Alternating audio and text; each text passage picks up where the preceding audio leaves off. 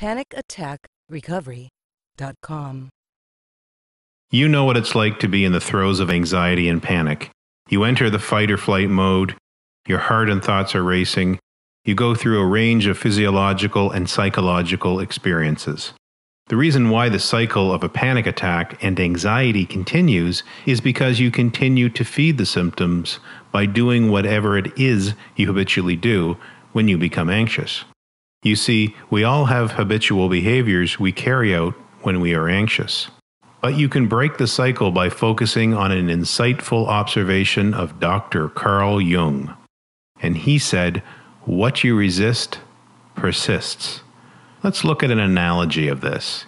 If you grab one end of a rope and I grab the other, and we tug in opposite directions, there's obviously stress on the rope.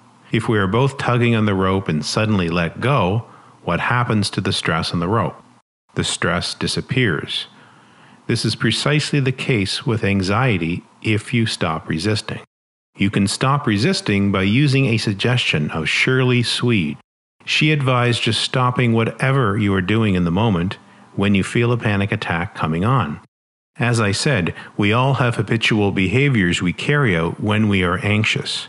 Your typical reaction might be to pace back and forth when you start to feel a wave of panic, or perhaps you hyperventilate. According to Swede, you must stop doing whatever you are doing. This might sound simple, but you really have to give it a try to see how you can reap the benefits. The suggestion cannot work unless you give it a sincere try.